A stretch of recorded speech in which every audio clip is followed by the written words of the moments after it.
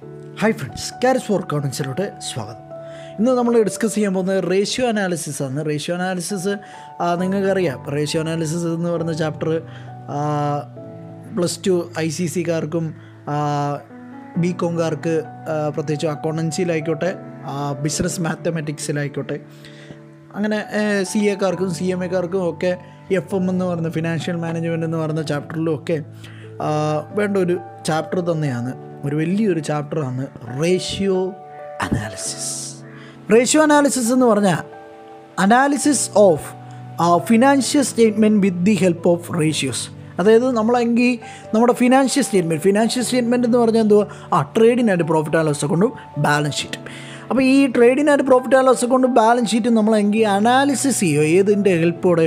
നമ്മൾ ഈ പറഞ്ഞ റേഷ്യോയുടെ ഹെൽപ്പോടെ. നമ്മൾ ഇനി കാണാൻ പോവുക എന്തൊക്കെയാണ് റേഷ്യോകൾ എന്നൊക്കെ. Okay, it includes comparison and interpretation of these ratios and their use for future projection.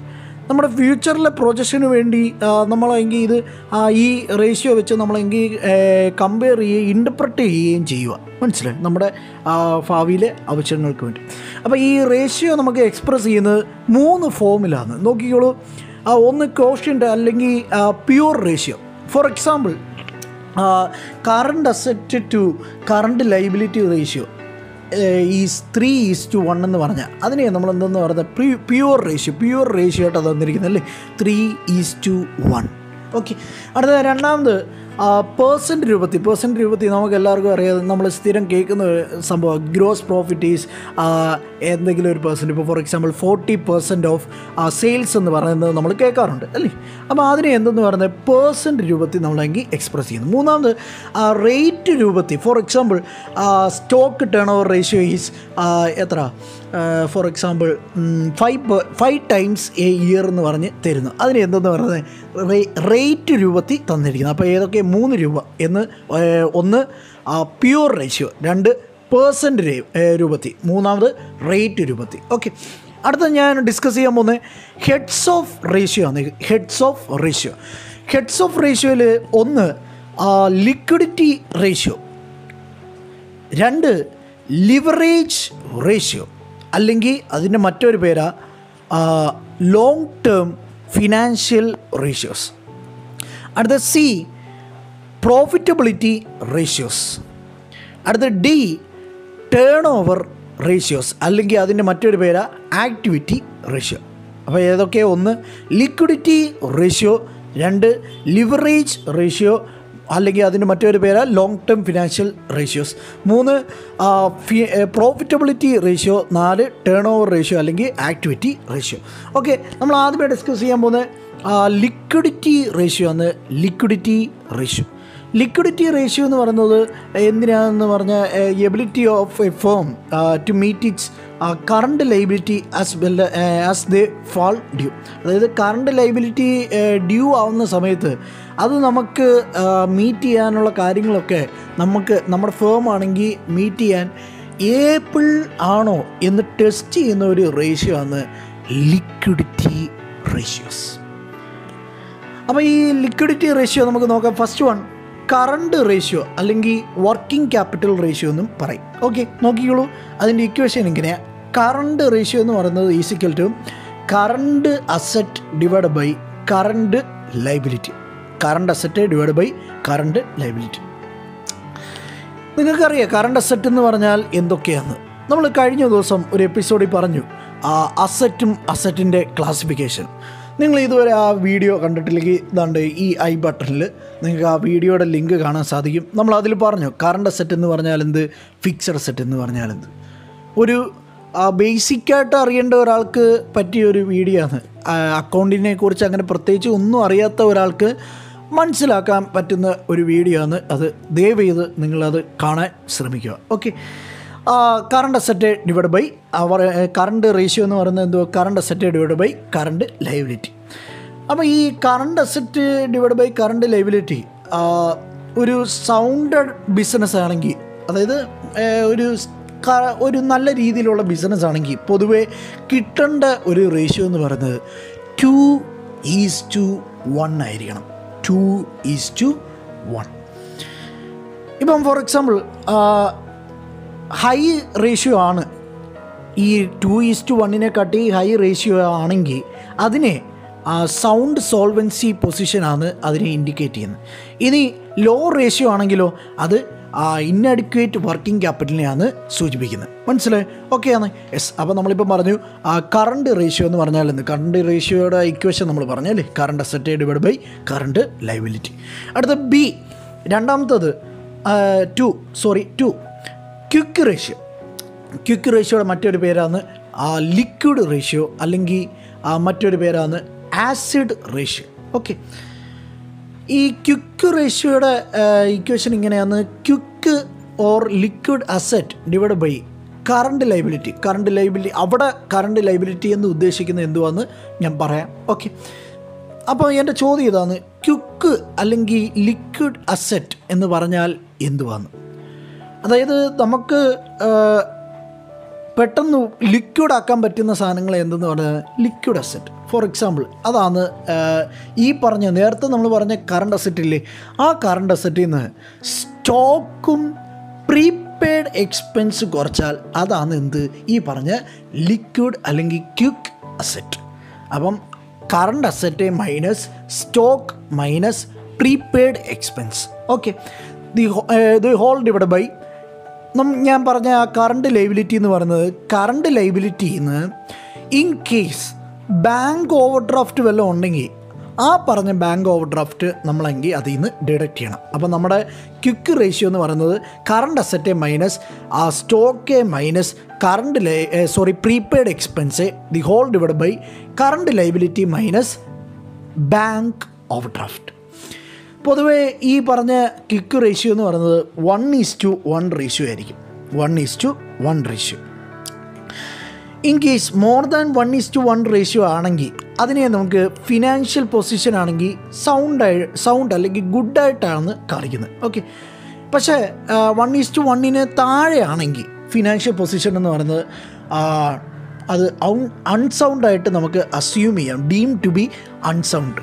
നിങ്ങൾ കേട്ടിട്ടുള്ള ഒരു വാക്കാണ് ഡീംഡ് അല്ലേ? ഇൻകം ടാക്സ് നമ്മൾ കേൾക്കുന്ന ഒരു വാക്കാണ് deemed to B let out എന്നൊക്കെ നമ്മൾ കേൾക്കാറുണ്ട്. ഇൻകം ടാക്സിനെ കുറിച്ച് നിങ്ങൾക്ക് കൂടുതൽ അറിയാൻ നിങ്ങൾ ദയവേത് ഇപ്പോൾ ഈ ഐ ബട്ടണിൽ ക്ലിക്ക് ചെയ്യുക.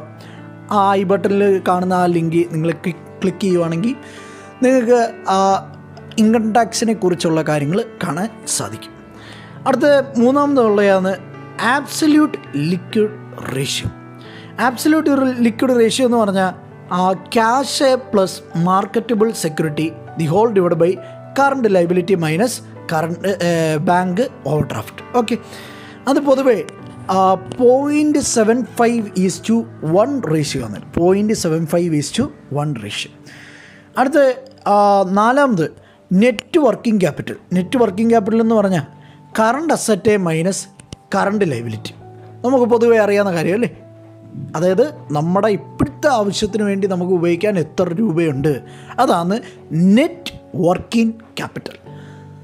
നമുക്കിപ്പോൾ ഒരു കറണ്ട് ലയബിലിറ്റി സെറ്റ് ചെയ്യാൻ വേണ്ടി നമ്മുടെ കയ്യിൽ എത്ര രൂപയുണ്ട്, അതാണ് അത് കാണിക്കുന്നത് net working capital.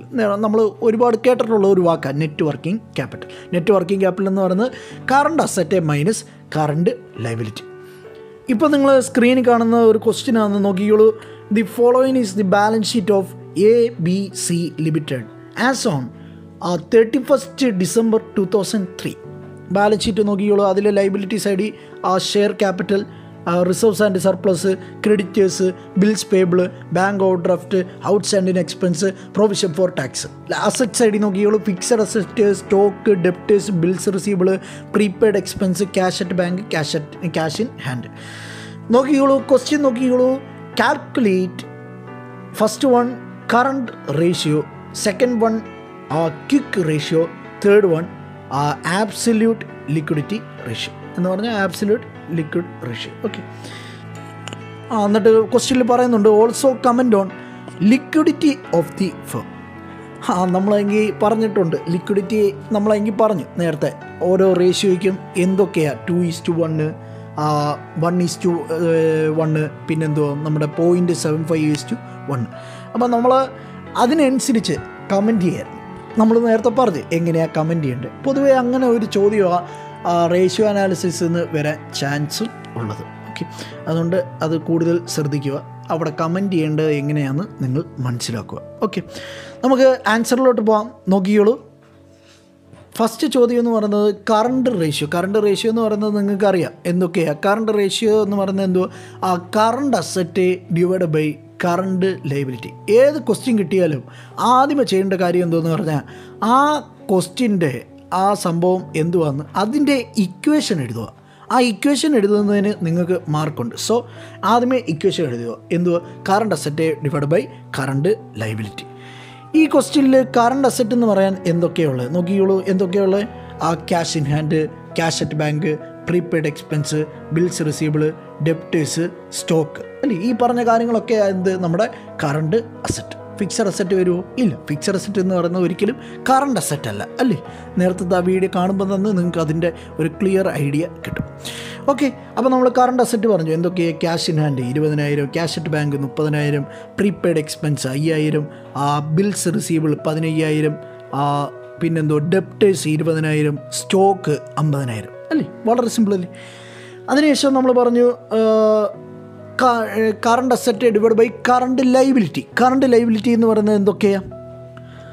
Current liability എന്ന് പറയുന്നത് എന്തൊക്കെയാണ്? ഇതിൽ provision for tax, outstanding expense, bank over draft, bills payable, creditors. ഈ പറഞ്ഞ കാര്യങ്ങളാണ് എന്ത് നമ്മുടെ കറണ്ട് ലയബിലിറ്റി.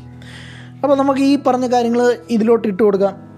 കറണ്ട് അസറ്റ് നമ്മൾ നേരത്തെ പറഞ്ഞ സാധനങ്ങൾ ഏതൊക്കെ? 20,000 plus 30,000 plus 5,000 plus 15,000 plus 20,000 plus 50,000. The whole divide by നേരത്തെ നമ്മൾ പറഞ്ഞ ആ ലയബിലിറ്റികൾ എന്തൊക്കെയാണ്? 20,000 plus 8,000 plus 17,000 plus 5,000 plus 20,000. Okay ആണേ? അപ്പോൾ നമ്മൾ സിമ്പിളായിട്ട് എഴുതി. ഓക്കെ, അപ്പം നമുക്ക് ഈ പറഞ്ഞ കാര്യങ്ങളൊക്കെ ഒന്ന് ജസ്റ്റ് ആഡ് ചെയ്ത് കൊടുക്കാം. എത്ര വരും? കറണ്ട് അസറ്റ് എന്ന് പറയുന്നത് 1,40,000 എന്ന് വന്നു അല്ലേ? ഇനി കറണ്ട് ലയബിലിറ്റി നമുക്ക് ആഡ് ചെയ്ത് കൊടുക്കാം. എത്ര വന്നു? 70,000 എന്ന് വന്നു. അപ്പോൾ നമുക്കിപ്പോൾ കിട്ടിയ റേഷ്യോ എന്ന് പറയുന്നത് 2:1 ആണ്. ഓക്കെ, അപ്പോൾ ഈ 2:1 നമ്മൾ നേരത്തെ പറഞ്ഞ കറണ്ട് റേഷ്യോ എന്ന് പറയുന്നത് എത്ര ആയിരിക്കണം എന്നാണ് പറഞ്ഞ് അവിടെ 2:1 അല്ലേ? 2:1 തന്നെയാണ് നമുക്ക് ഇവിടെയും കിട്ടിയത്. അപ്പോൾ കൂടുതലുമല്ല കുറവുമല്ല. അപ്പോൾ നമ്മൾ ഇതൊരു സൗണ്ടഡ് ആയിട്ടുള്ള ഒരു ബിസിനസ്സാണെന്ന് നമുക്കിതിലൂടെ മനസ്സിലായി അല്ലേ? സിമ്പിൾ അല്ലേ? യെസ്. അടുത്ത ക്വിക്ക് റേഷ്യോ. ക്വിക്ക് റേഷ്യോ നമുക്ക് നോക്കാം. എന്ത് വരുന്നു? ക്വിക്ക് അസറ്റ് അല്ലെങ്കിൽ liquid asset divide by current liability. ഇച്ചിരി കൂടെ നമുക്ക് പ്രോബ്ലം ചെയ്യുന്ന രീതിയിൽ മനസ്സിലാക്കുകയാണെങ്കിൽ current asset minus stock minus prepaid expense the whole divide by current liability minus bank over draft. അപ്പോൾ നമുക്ക് നേരത്തെ നമ്മൾ എഴുതിയിട്ടുണ്ട് ഈ പറഞ്ഞ കറണ്ട് അസറ്റ് എന്ന് പറഞ്ഞാൽ എന്തൊക്കെയാണ് അല്ലേ? അതിൽ നിന്ന് 1,40,000 നിന്ന് ഈ പറഞ്ഞ സ്റ്റോക്ക് എത്ര? 50,000 രൂപ അല്ലേ? അതിനുശേഷം ലെസ് പ്രീപെയ്ഡ് എക്സ്പെൻസ് എത്ര? 5,000. അപ്പോൾ ഈ പറഞ്ഞ രണ്ട് കാര്യങ്ങളും നമ്മളെങ്കിൽ മൈനസ് ചെയ്യുക. 50,000 5,000 മൈനസ് ചെയ്യുക. അപ്പം 1,40,000 നിന്ന് 50,000 5,000 മൈനസ് ചെയ്താൽ 85,000. ഓക്കെ, ഇനി കറണ്ട് ലയബിലിറ്റി എന്ന് പറഞ്ഞത് എന്തൊക്കെയായിരുന്നു? കറണ്ട് ലയബിലിറ്റി എന്ന് പറയുന്നത് current liability minus bank over draft കുറയ്ക്കുക. ബാങ്ക് ഓവർ ഡ്രാഫ്റ്റ് ഇവിടെ എത്ര ഉണ്ടോ? ഉണ്ട്. എത്ര? 17,000 അല്ലേ? അപ്പോൾ ആ 17,000 നമ്മൾ ഈ പറഞ്ഞ 70,000 നിന്ന് കുറയ്ക്കുക. അപ്പോൾ എത്ര വന്നു? 53,000. അപ്പോൾ നമുക്ക് അത് എഴുതാം. എത്ര? 85,000 ഡിവൈഡ് ബൈ 53,000. അപ്പോൾ നമുക്ക് എത്ര വന്നു? 1.60:1 എന്ന് കിട്ടി. ഓക്കെ, നമുക്ക് നോക്കാം. 1.60:1. ഓക്കെ, നമ്മൾ നേരത്തെ പറഞ്ഞു ഈ ക്വിക്ക് റേഷ്യോ എന്ന് പറയുന്നത് എന്തുമായിരുന്നു? 1:1 ആയിരുന്നു അല്ലേ? ആ 1:1 എന്ന സ്ഥാനത്താണ് നമുക്ക് 1.60:1 എന്ന് പറഞ്ഞ് കിട്ടി. എന്ന് പറഞ്ഞാൽ ആ 1:1 കൂടുതലാണ് കിട്ടിയിരിക്കുന്നത് അല്ലേ? അപ്പം അതെന്തോ ഒരു സൗണ്ട് അല്ലെങ്കിൽ ഗുഡ് പൊസിഷനാണ്. ഫിനാൻഷ്യൽ പൊസിഷൻ എന്ന് പറയുന്നത് ഗുഡായിട്ടുള്ള പൊസിഷനാണ്. അതാണ് അവിടെ ഇൻഡിക്കേറ്റ് ചെയ്യുന്നത്. ഓക്കെ, അടുത്ത absolute liquidity ratio. Absolute liquidity ratio എന്ന് പറയുന്നത് എന്തോ ക്യാഷും അല്ലെങ്കിൽ മറ്റ് മാർക്കറ്റബിൾ സെക്യൂരിറ്റി. ഇവിടെ ക്യാഷും മറ്റ് മാർക്കറ്റബിൾ സെക്യൂരിറ്റി എന്ന് പറയാൻ എന്തൊക്കെയുള്ള cash in hand cash at ബാങ്കും അല്ലേ. അപ്പോൾ ക്യാഷ് ഇൻ ഹാൻഡും ക്യാഷ് അറ്റ് ബാങ്കും. ഓക്കെ, ഡിവൈഡ് ബൈ എന്ത് വരുന്നു? നമ്മൾ നേരത്തെ പറഞ്ഞു current liability minus bank over draft. Bank over ഡ്രാഫ്റ്റും current ലൈബിലിറ്റിയിൽ നിന്ന് കുറച്ച് എത്ര നമ്മൾ നേരത്തെ കാണിച്ചു, എത്ര? 53,000. സെയിം തിങ് ഇവിടെ അല്ലേ. അപ്പോൾ നമുക്ക് ഇക്വേഷൻ എഴുതാം എങ്ങനെ? ക്യാഷും plus bank. Okay, cash plus bank എന്ന് പറയുമ്പോൾ 20,000, 30,000, 50,000 രൂപ. 50,000 divide by current liability. Current liability എന്ന് പറയുന്നത് ഇവിടെ current liability minus bank over draft എത്ര നമ്മൾ എഴുതിയിട്ടുണ്ട്? 53,000 ഇവിടെ എഴുതാം. അപ്പോൾ നമുക്ക് കിട്ടി 0.94:1 എന്ന് പറഞ്ഞ് നമുക്ക് കിട്ടി അല്ലേ. 0.94:1. അപ്പോൾ പ്രിയ സുഹൃത്തുക്കളെ, നമ്മളിപ്പോൾ ഡിസ്കസ് ചെയ്തത് ലിക്വിഡിറ്റി റേഷ്യോ ആണ്. ലിക്വിഡിറ്റി റേഷ്യോ വളരെ സിമ്പിളല്ലേ. ഇത്രയേ ഉള്ളൂ ലിക്വിഡിറ്റി റേഷ്യോ, വളരെ സിമ്പിളാണ്. യെസ്, ഇത് നിങ്ങൾ വലിയ പാടാന്ന് പറഞ്ഞ് ഇരിക്കുന്നതുകൊണ്ടാണ് ഇത് പാടാവുന്നത്. നമ്മൾ ആ ഇക്വേഷൻ എന്തുവാകുന്നോ അത് മനസ്സിലാക്കി പഠിക്കുക. ദയവ് ചെയ്ത് നിങ്ങൾ ഈ ഇക്വേഷൻ ഒന്നും കാണാതെ പഠിക്കില്ല. കാണാതെ പഠിച്ചാൽ നിങ്ങൾക്ക് ഇത് ഓർമ്മയിലിരിക്കത്തില്ല. അപ്പോൾ തന്നെ നിങ്ങൾ ചെയ്യേണ്ട എന്തോ ഒരു കാര്യം എന്തോന്ന് പറഞ്ഞാൽ നിങ്ങൾ പ്രോബ്ലം കഴിവതും ചെയ്ത് പഠിക്കുക. ചെയ്ത് പഠിച്ചാൽ ഈ പറഞ്ഞ റേഷ്യോകളൊക്കെ നിങ്ങൾ ഓർത്തിരിക്കുക. അല്ലാതെ പക്ഷം ഓർത്തിരിക്കാനൊക്കെ നിങ്ങൾക്ക് പാടായിരിക്കും. ഓക്കെ, അപ്പം ഇത് കഴിവതും ചെയ്ത് നോക്കുക. അടുത്ത നമ്മൾ ഡിസ്കസ് ചെയ്യേണ്ടതാണ് ലോങ് ടേം ഫിനാൻഷ്യൽ റേഷ്യോ അല്ലെങ്കിൽ ലിവറേജ് റേഷ്യോ. ഈ ലിവറേജ് റേഷ്യോ എന്ന് പറയുന്നത് നമ്മൾ എന്തിനാന്ന് പറഞ്ഞാൽ measure long term solvency position of the firm. Okay, നമ്മുടെ സോൾവൻസി പൊസിഷനെ ഇൻഡിക്കേറ്റ് ചെയ്യാൻ വേണ്ടി, മെഷർ ചെയ്യാൻ വേണ്ടിയാണ് നമ്മൾ ഈ പറഞ്ഞ ലിവറേജ് റേഷ്യോ കണ്ടുപിടിക്കുന്നത്. ലിവറേജ് റേഷ്യോ ബേസിക്കലി രണ്ടായിട്ടാണ് ക്ലാസിഫൈ ചെയ്യുന്നത്. ഒന്ന് ക്യാപിറ്റൽ സ്ട്രക്ചറും, രണ്ട് കവറേജ്. ഓക്കെ, ഈ പറഞ്ഞ കാര്യങ്ങളെക്കുറിച്ച് ആണ് അടുത്ത ക്ലാസ്സിൽ നമ്മളെങ്കിൽ ഡിസ്കസ് ചെയ്യാൻ വന്നത്. പ്രിയ സുഹൃത്തുക്കളെ, നിങ്ങൾക്ക് ഈ വീഡിയോ ഇഷ്ടപ്പെട്ടെങ്കിൽ നിങ്ങൾ ദയവ് ചെയ്ത് നിങ്ങളുടെ കൂട്ടുകാർക്കൊക്കെ ഷെയർ ചെയ്ത് കൊടുക്കുക, അവരും പഠിക്കട്ടെ. ഓക്കെ, നിങ്ങൾ ഇതുവരെ ഞങ്ങളുടെ യൂട്യൂബ് ചാനൽ സബ്സ്ക്രൈബ് ചെയ്തിട്ടില്ലെങ്കിൽ ദയവ് ചെയ്ത് ഇപ്പോൾ തന്നെ സബ്സ്ക്രൈബ് ചെയ്യുക. അതിൻ്റെ തൊട്ടപ്പുറത്ത് ഒരു ബെൽ ബട്ടൺ ഉണ്ട്. ആ ബെൽ ബട്ടൺ നിങ്ങളെങ്കിൽ എനേബിൾ ചെയ്തിട്ടാൽ ഞങ്ങളുടെ എല്ലാ നോട്ടിഫിക്കേഷനും നിങ്ങൾക്ക് ലഭ്യമാകും. നിങ്ങൾക്ക് ഈ വീഡിയോ ഇഷ്ടപ്പെട്ടെങ്കിൽ please like, share and comment. Thank you.